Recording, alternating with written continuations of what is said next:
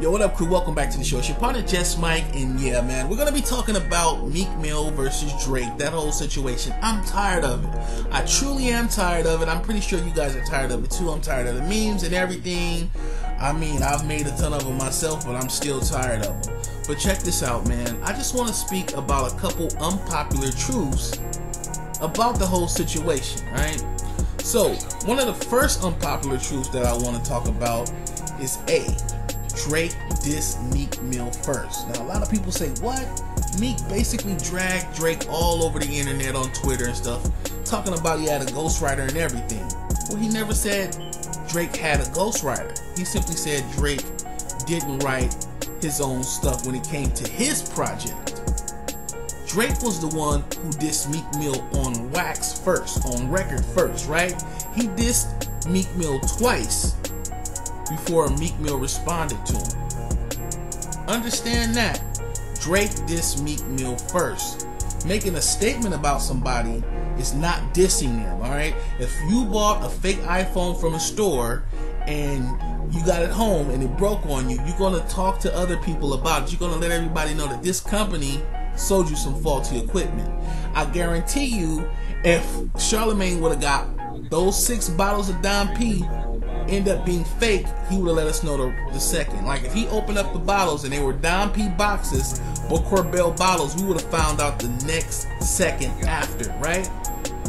That's just the truth.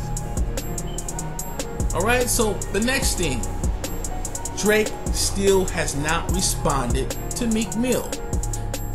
You might say that's impossible. He put out 2 diss tracks. Well, no. He put out 2 diss records. He never has responded in a statement to these allegations and or accusations. Alright?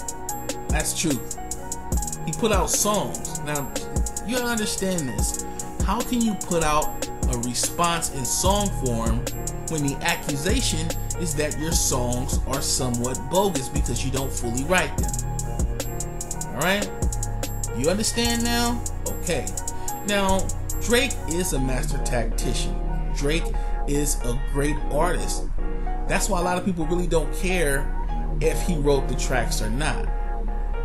Because the same way we don't care about Beyonce writing her own music or Rihanna writing her own music, people just love Drake to perform. They love his whole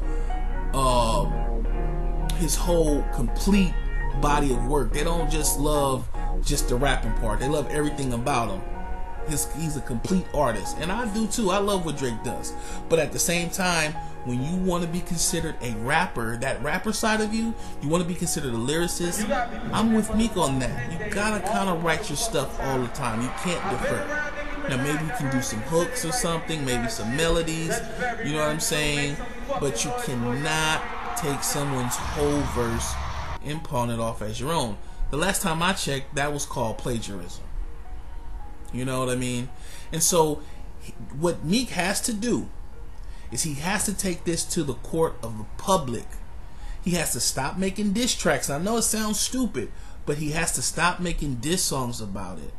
He has to stop making songs. He has to stop tweeting about it and start talking about it. Open up a public forum. Go on radio stations. Do interviews. You know? And when you speak from a place of factualness and from your own personal experiences and no bias.